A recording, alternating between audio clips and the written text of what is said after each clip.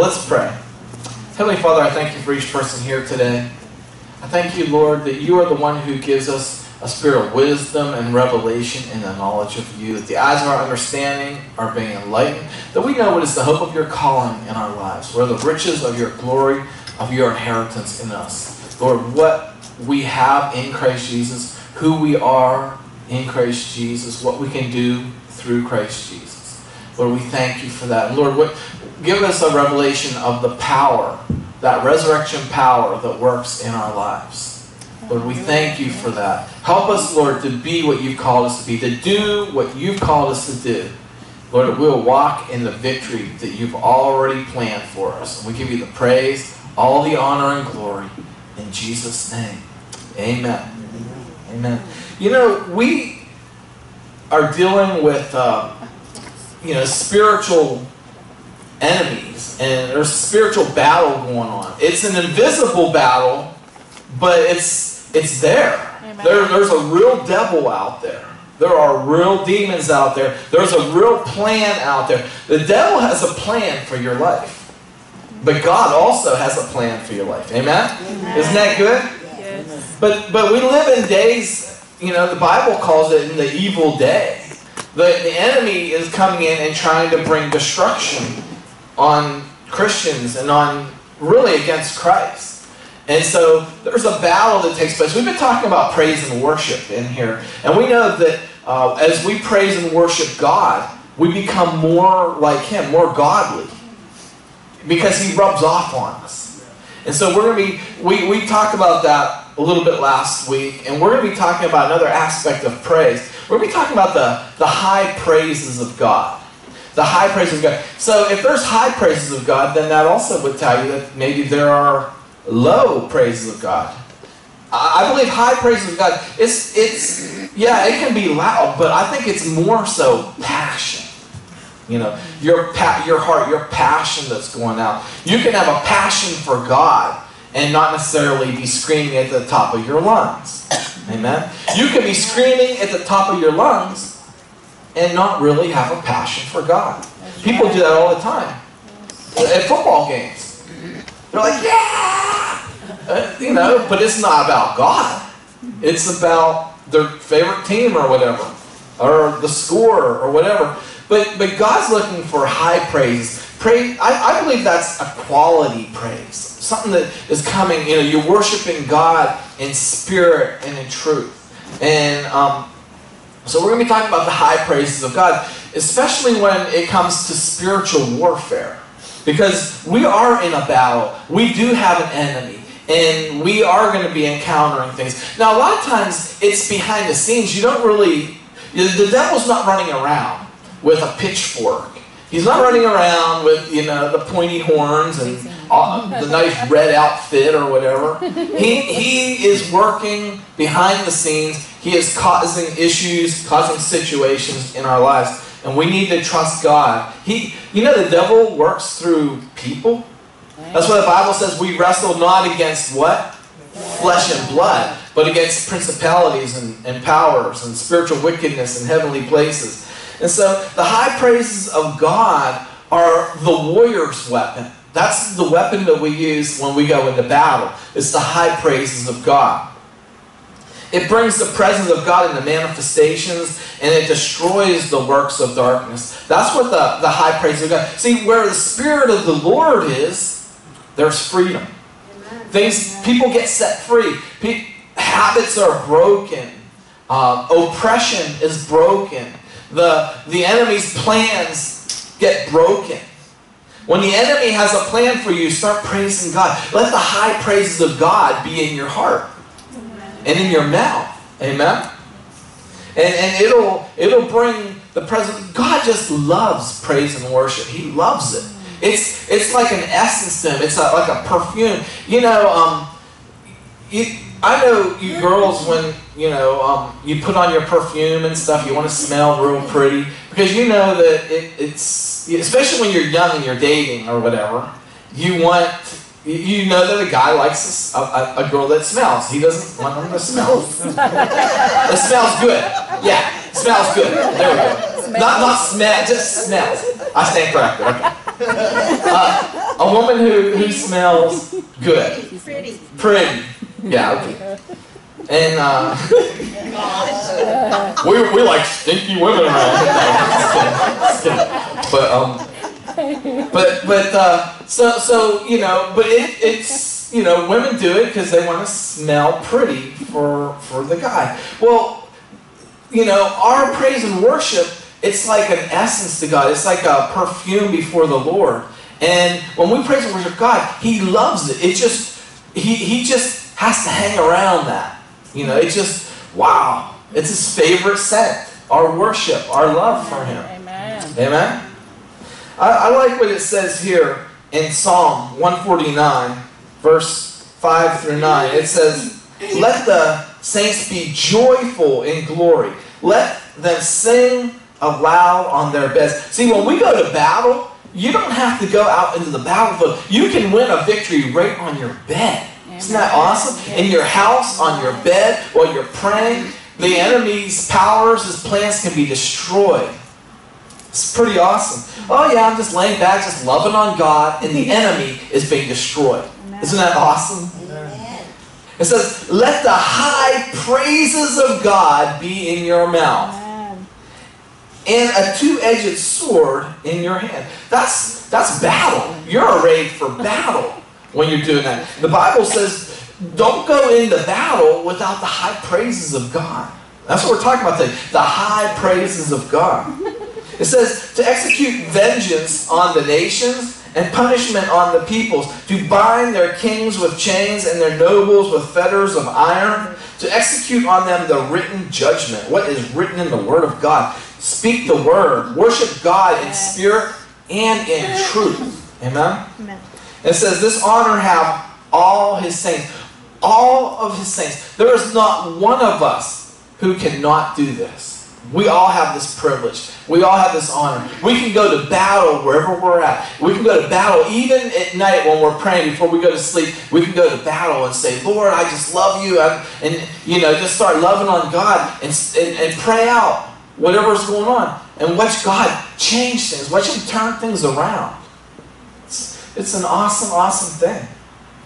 See, in Nehemiah 8 verse 10, it says, do not sorrow, for the joy of the Lord is your strength. If you have joy, if you have God's joy, it's not just joy, it's joy of the Lord. That is your strength. That's where you get the strength for battle. If you've been going through something and you're feeling weary and you're feeling tired and you feel just frustrated, you need to get into the joy of the Lord. And it's going to come through worship, loving on Him. As you worship Him, that joy comes upon you.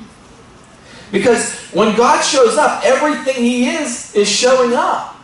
His peace, His joy, His comfort, His strength, His ability, His provision, everything. You know, if you need God's manifested power in your life, praise and worship Him. Let the high praise of God. When you're in the midst of a battle, you need to have the high praises of God. It's this scripture in Psalm, 194. It talks about, of the high praises of God in your mouth, a two-edged sword in your hand. You are ready for battle. There was a missionary years ago. Her name was Lillian Yeomans. She wrote the book Healing from Heaven, mightily used by the Lord.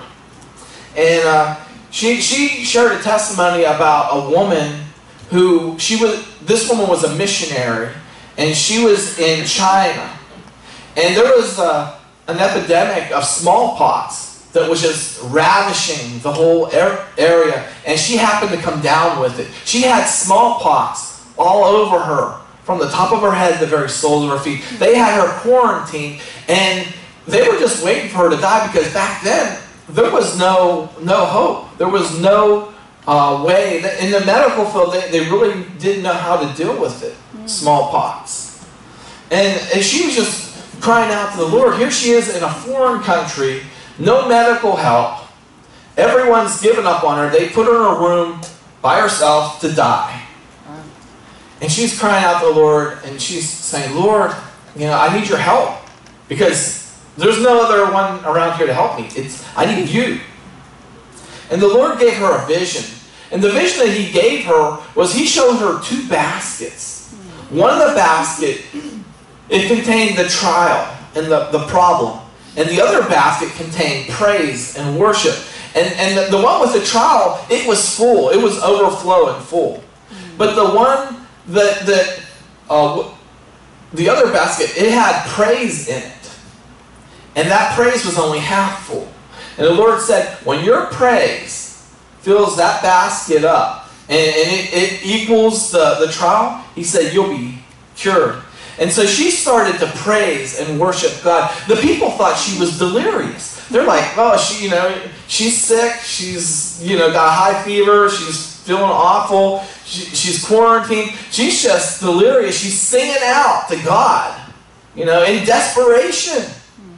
And she just got loud and praised God and loved on God and just worshipped Him. The high praises of God were in her heart and in her mouth. And before long, she came walking out of the house with no blemishes or anything. She was completely cured of that. It's called the praise cure. Amen? And we need to be people of praise. Yes, people of prayer, but praise is prayer.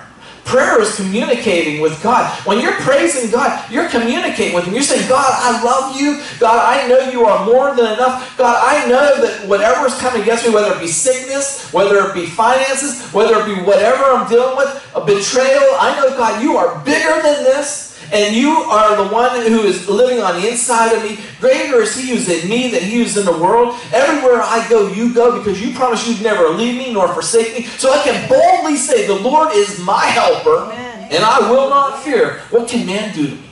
Amen. What can man do to me?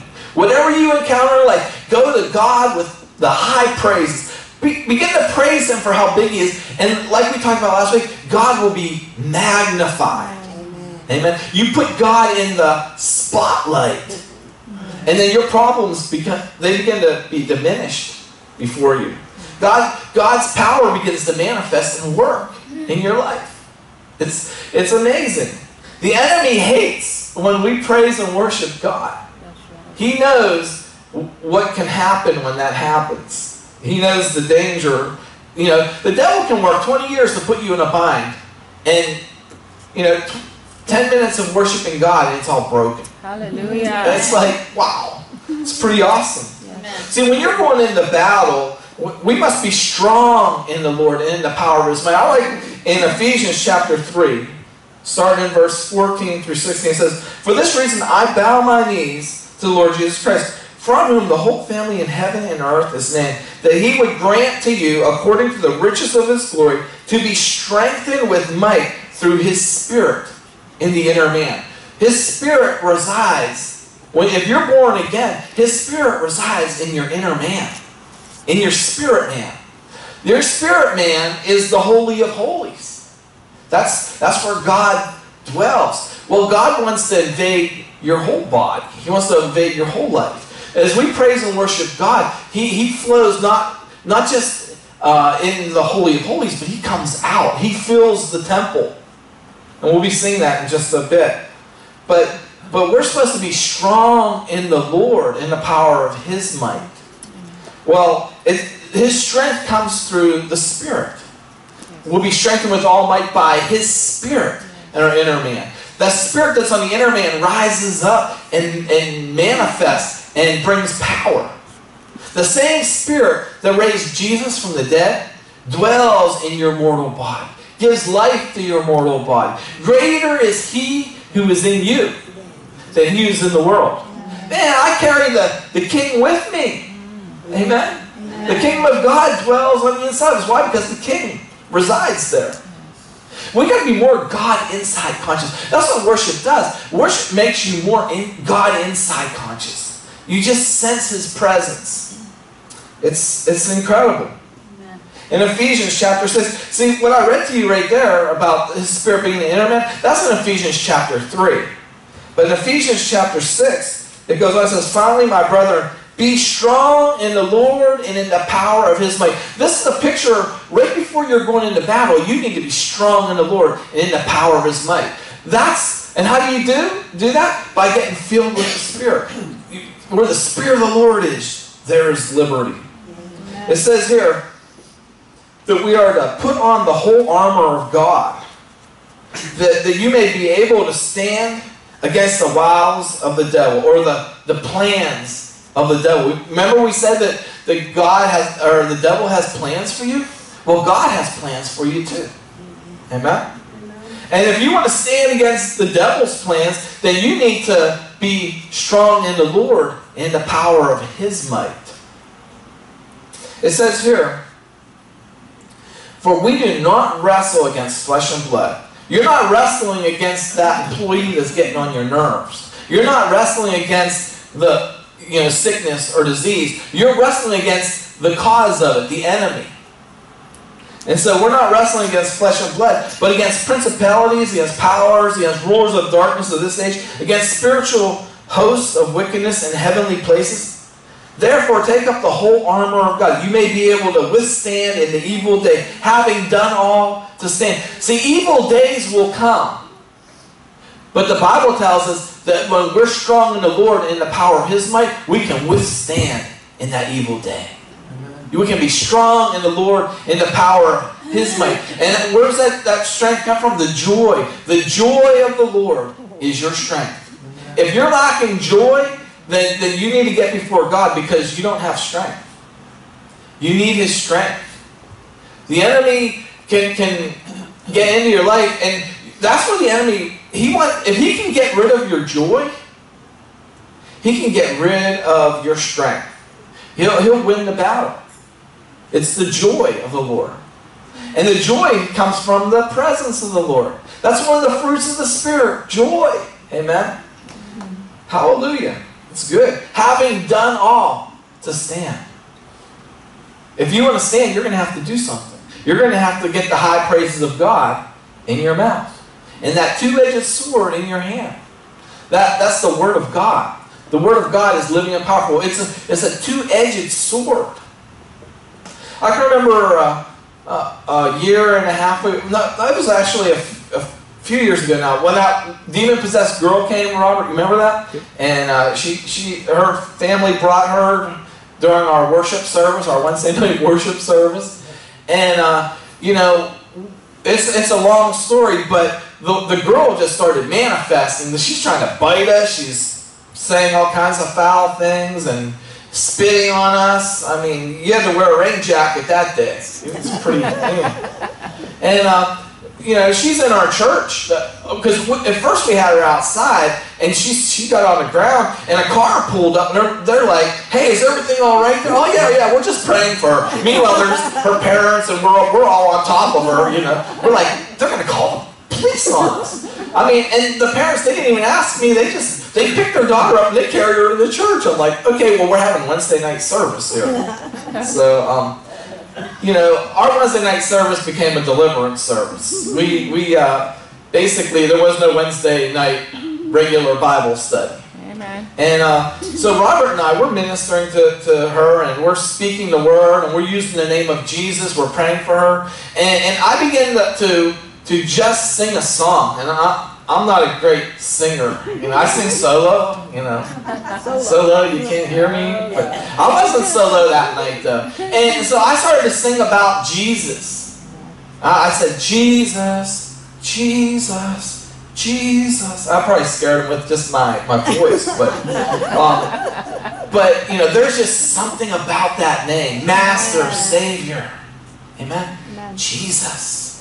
He's like the fragrance after the rain. Amen? And so I was just singing that song because I did all the rebuking I knew to do. I used the name of Jesus. And then all of a sudden it came into my heart. Start singing. Start worshiping God. And the power of God began to manifest. And the little girl was delivered. Amen? Robert and I, and there was a few others in the background who were doing some prayer warrioring themselves. And, and the girl walked out and she was completely set free. Amen. And it was There was battle going on, and we had to put some high praises of the Lord, some worship in our hearts and in our mouths, and the victory was won. Amen? Don't go into battle without those high praises of God. Don't go into battle without speaking to God, talking about the big, boasting on God's bigness, how big He is. Man, my God, He owns the... He doesn't only own the cattle on 1,000 hills. He owns all the gold and silver on it. He owns the whole world. Amen? He created it all. Amen. There's nothing too difficult for God. Amen. Amen? When you're going to battle, you need to be bragging on God. Just like we talked about last week with David. He said, the same God who delivered me from the lion and the bear is going to deliver me from you, you uncircumcised Philistine. Amen? Amen. I got covenant with Him. Amen. How dare you defy the armies of the living God? Amen. Well, if you're born again, I'm here to tell you that you have enlisted in the army of God. You're part of the army of God. Amen. You have all the authority that you need to set people free. You have the name of Jesus. You have the Spirit of the living God dwelling on the inside of you. You have the authority that God gave you as a believer. As you speak forth and as you begin to speak forth with the high praise of God on your lips, that brings the power or presence of God on the scene. It's an awesome thing. I like what it's, when praise fills our mouths, God's Spirit fills the temple. You are that temple. The Bible says we're the temple of the Holy Spirit. The Bible tells us that we as the temple need to be filled with the Spirit. Be filled with the Spirit. Ephesians 5. Isn't Ephesians rich? I've already touched on 2 other scriptures from Ephesians. Ephesians, I just love that book. I mean, I love all the Word of God, but something about Ephesians is just so powerful. It says in Ephesians 5, starting in verse 15, and we'll read down through 20, it says, "See then that you walk circumspectly, not as fools, but as wise, redeeming the time, because why? The days are evil." We just read that you want to withstand in what? In the evil day. Amen? Redeeming the time, because the days are evil. Therefore, do not be unwise, but understand what the will of the Lord is. Do not be drunk with wine, which is dissipation, but be filled with the Spirit. The Bible is saying if you want to be wise, you need to be filled with the Spirit on that evil day. That's what it's saying. God's will is that you're filled with the Spirit. When the enemy comes in, you are filled with the Spirit. You're filled with the power of God. Filled with the presence of God.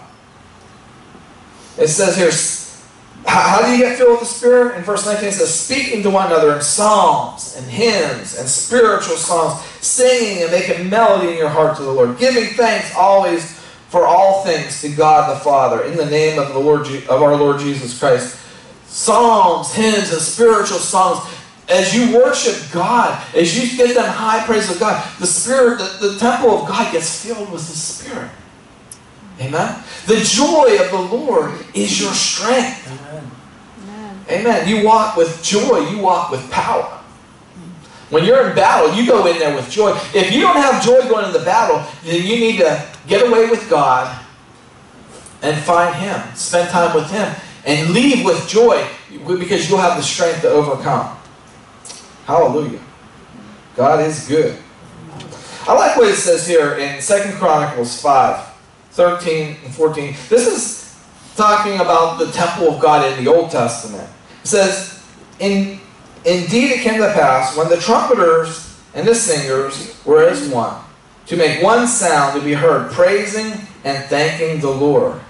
And when they had filled up their voice, or when they had lifted up their voice, with trumpets and cymbals and instruments of music, and praised the Lord, saying, for He is good and His mercy endures forever. That the house of the Lord was filled with a cloud, so that the priest could not continue ministering because of the cloud. For the glory of the Lord filled the house of God. The glory of the Lord filled the house of God. And when did it fill the house of God? When they lifted up their voice, when they gave worship to God, the instruments and the voices, they're singing, they're praising God. And the Bible tells us that the temple of God was filled with the glory of God. That's an Old Testament picture of the New Testament. You are the temple of God. And as you praise and worship God, you get filled with His glory. He just shows up. He inhabits the very praises of His people. You want His presence? Give Him the praise. Amen? Amen. Amen. Amen. He's awesome. It's win-win. You know, God's blessed, we're blessed, everyone's blessed. I mean, how can you go wrong with that? In 2 Chronicles chapter 20, starting in verse 1, this is talking about where Jehoshaphat was in a battle. And the battle was, he had everyone coming out against him. He was outnumbered, way outnumbered. There was no way that there was any hope of him being successful, of him winning this battle. This battle was, he was surrounded. He was in the process of really going to be wiped out. There was just, in the natural, there's no hope. Overwhelming. And they teach in the military that you have to go in with power, with overwhelming power to overcome an enemy, break their power, their will to fight even. So it happened. He's out there and he's looking. He's like, man, look at this. There's a vast army, not just from one country, but many countries. I'm in trouble. It happened after this that the people of Moab, with the people of Ammon, and others with them besides the Amorites, came to battle against Jehoshaphat. Then some came and told Jehoshaphat, saying, a great multitude is coming against us from beyond the sea, from Syria, and they are in Hazazon Tamar, which is En Gedi. And Jehoshaphat, at first, he feared. He's looking at it with his natural eyes. He's like, well, this is an impossible battle to win. We don't have enough spears. We don't have enough arrows. We're going to run out. This battle is an impossibility. And Jehoshaphat feared and set himself to seek the Lord. When you're facing a situation where it just looks impossible, there is just like no hope, you need to be seeking the Lord. Because your hope comes from Him. Yes. Your hope is from Him. Yes. Having Him is all you need to succeed. It says they proclaimed a fast throughout all Judah. So Judah gathered together to ask help from the Lord. And from all the cities of Judah, they came to seek the Lord. Then Jehoshaphat stood in the assembly of Judah and Jerusalem, in the house of the Lord. That's the temple of God. Thank God. We take the temple everywhere we go. No matter where you go, you have the temple with you. You are the temple of the Holy Spirit. So he went to the house of God before the new court and said, O Lord, God of our fathers, are you not God in heaven? What he's doing is he is magnifying. Remember we talked about magnifying the Lord last week? He's magnifying God. He's saying, God, this is who you are. It says, and you do not, and do you not rule over all the kingdoms and nations? And in your hand is there not power and might, so that no one is able to withstand you? God, if you're on our side, we got it. But are you not our God? You're not the God of the Amorites. You're not the God of all these other countries. You're our God. This is talking about, this is personal here. These armies are coming against me, and you are my God. Amen. The God who is more than enough. Amen. The God who can do all things. With God, all things are possible. And the Bible also says that all things are possible to those who believe. Believe God. Trust Him. Because it's not going to work out for this king if he doesn't put his faith in God in this situation. There's no hope. God is his only hope. So he says, so that no one is able to withstand you. Are you not our God, who drove out the inhabitants of the land before your people, Israel, and gave it to your descendants, to the descendants of Abraham, your friend forever? And they dwell in it and have built you a sanctuary in it for your name, saying, if disaster comes upon us, sword or judgment, pestilence or famine, we will stand before this temple and in your presence, for your name is in this temple, and cry out to you in our affliction. If you're going through affliction, cry out to God, because He's the answer. If the enemy's coming out and it just looks impossible and you're outnumbered and it just looks like you're going to sink, I'm telling you, look to God. God is your answer. God will take care of you. He will see you through. No matter what you will ever encounter, it's like God is the one who can take care of you. Amen. Amen. He says, and you will, here's the faith speaking. You know, first he says to cry out to you in our affliction, and you will hear and save. Amen. That's faith talk in there. And now, see, he just exalted God. He just magnified God. He just said, and you're my God. The awesome God you are El Shaddai. You are the one who is more than enough. You are Jehovah Jireh. You're my provider. You're Jehovah Nisi. You're my peace. You're everything that the Word of God says you are, and you're my God. And you're with me. And you're going to help me through this. Amen. You hear me when I cry out. And you come and you deliver. You save. Hallelujah. Amen. And so he goes on in verse 10. He says, and now here are the people of Ammon. See, he just exalted God. Now he's saying, and here's the problem right here. This is the problem. Don't take the problem to God right away. Exalt Him. Put the high praises of God in your mouth. Exalt Him. Magnify Him. And then when you bring the problem to Him, say, God, you can handle this. This is no big deal. Even though it's a vast army that has many spears and arrows and weapons beyond what we could ever encounter. But you know what? You know, you can handle it because you're so awesome, God. Amen? Yeah. You split the Red Sea. You're the one who brought victory to us. And now, here are the people of Ammon, Moab, and Mount Seir, whom you would not let Israel invade when they came out of the land of Egypt. But they turned from them and did not destroy them. Here they are, rewarding us by coming to throw us out of your possession, which you have given us to inherit. God, this is getting personal. You know, an attack on me is a personal attack on God. Amen. He's my God. When the enemy's attacking me, he's attacking God. Amen. If he's attacking you, he's attacking God. Amen? Because He's your God. He belongs to you. Amen? He's my God. I carry Him everywhere I go. He lives on the inside of me. Greater is He who's in me than He who's in the world. I got victory. Where I walk, God walks. Amen? Hallelujah. Because He lives in me. Hallelujah. The same Spirit that raised Jesus Christ from the dead lives in me. He lives in you. Amen. And He'll give you the victory to get through it. Yes. Oh, our God,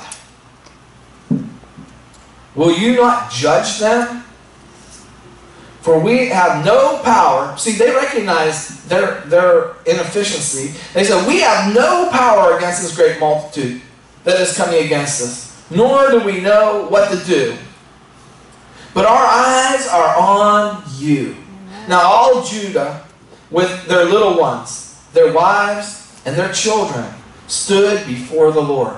They just brought everyone in. Let's bring in our little, 5-year-old, our little infants. we're just standing before you. Because this army is coming to wipe us out, and we're your people. And you're our God. What are you going to do about it? Amen? Isn't that awesome? It's time to stand before the Lord. When you're encountering something, stand before the Lord. In 2 Chronicles chapter 20, continuing on through verse 15, it says, "And he said, listen, all you of Judah, and you inhabitants of Jerusalem, and you King Jehoshaphat, thus says the Lord to you, do not be afraid nor dismayed because of this great multitude, for the battle is not yours." Hallelujah. "But it's God's. Tomorrow go down against them.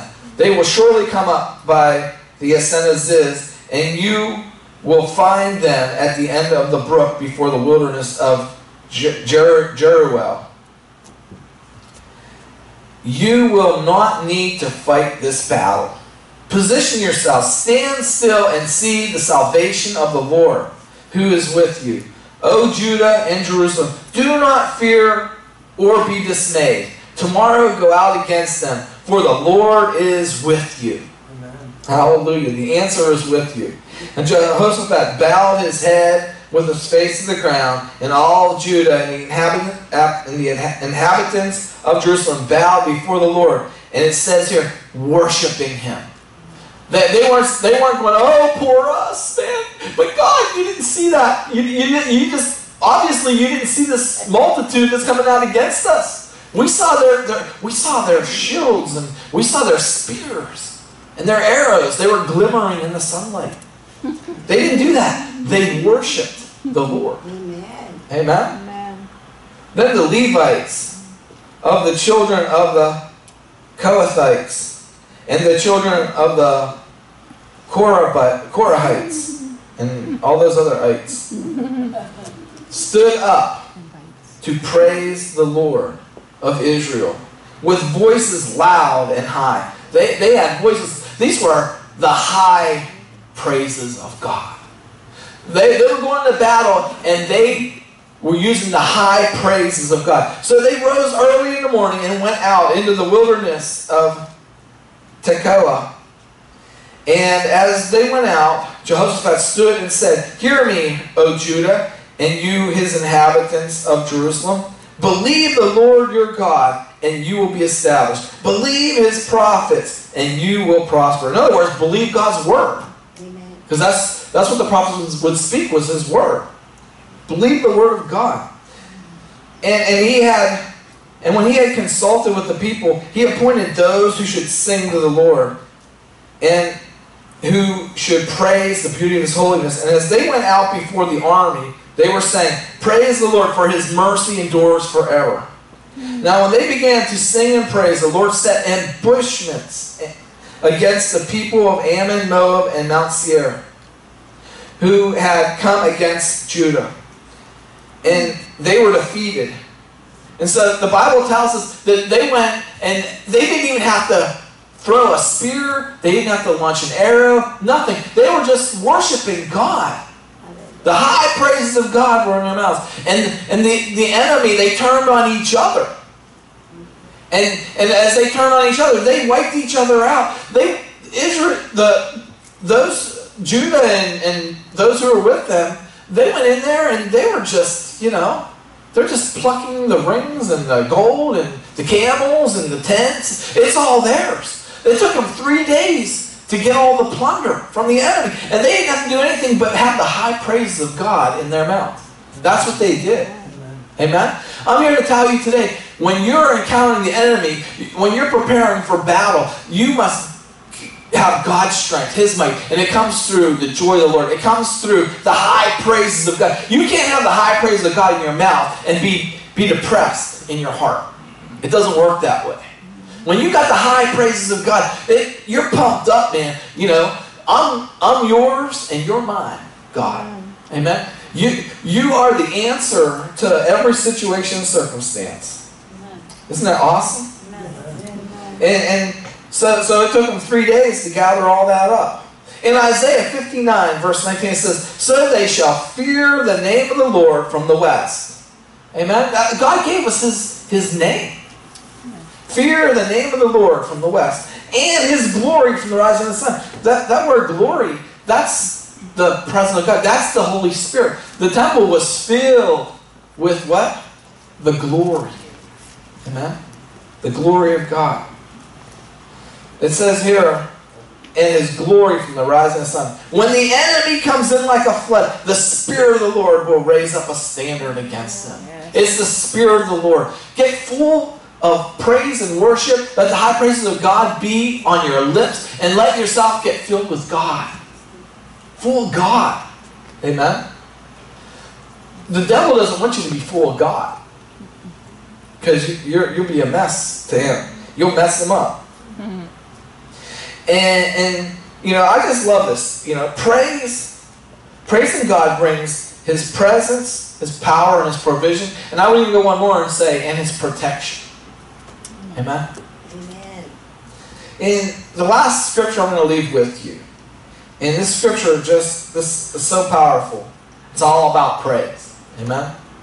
Praise the Lord. It's in Psalm 150. It says, praise the Lord, praise God in His sanctuary. Praise Him for His mighty firmament. Praise Him for His mighty acts. Praise Him according to His excellent greatness.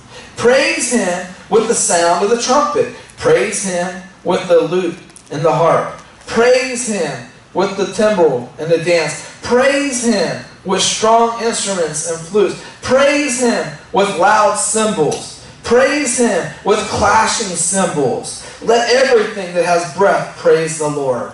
Praise the Lord. Amen. Just want to encourage you that whatever you will ever encounter in this life, it may look impossible. The doctors may give you the worst report. The bank may give you the negative report. People may be negative all around you. But get alone with God and let the high praises of God be in your mouth. Let that two-edged sword be in your hand. And God will back you up. God will rise up big on the inside of you. If you're encountering the enemy, go in there with boldness and say, the Lord is my helper. Why? Because He'll never leave me nor forsake me. He's there with me everywhere I go. The Lord is the one. He's the strength of my life. I can do all things through Christ who strengthens me. Amen. I am what the Bible says I am. I can do what the Bible says I can do. I've been anointed with God. The devil, when he comes to me, the Bible tells me that I can crush Satan under my feet. Amen? The God of peace will soon crush Satan underneath your feet. Amen. Amen? It's all about God. Amen? Let's exalt Him. Let's make Him who He really is. Magnify Him. He's the everything. Amen? Any problem you ever have will be very insignificant when you begin to magnify God. Amen. And magnify Him, and your faith will begin to rise up. Your boldness will begin to rise up. And the enemy will begin to tremble. He'll be like, uh-oh, look out. You know, here comes Renee. He's got the high praises of God on his lips, man.